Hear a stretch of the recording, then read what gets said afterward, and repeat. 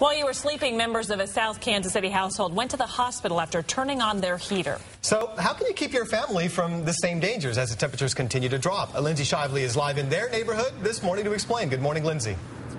Hey, good morning, Curtis and Krista. This family of 5 here on East 98th Terrace did the same thing that a lot of us are going to be doing sooner or later this season. They turned on their heater, and all of a sudden they really weren't feeling well. Fire crews came out here about 1 o'clock this morning, tested the levels inside their house for carbon monoxide, and they were off the charts. This family drove themselves to the hospital. Turns out an adult and 4 children all suffering from some degree of carbon monoxide poisoning, all just from turning on that furnace with these cold temperatures. So what can you do to protect yourself when you do go to turn on your furnace? First off, you need to change your filters 3 to 4 times a year. Also, get it professionally inspected, which is more important the older your furnace is, because it doesn't have those safety features that shuts it off when it detects a problem.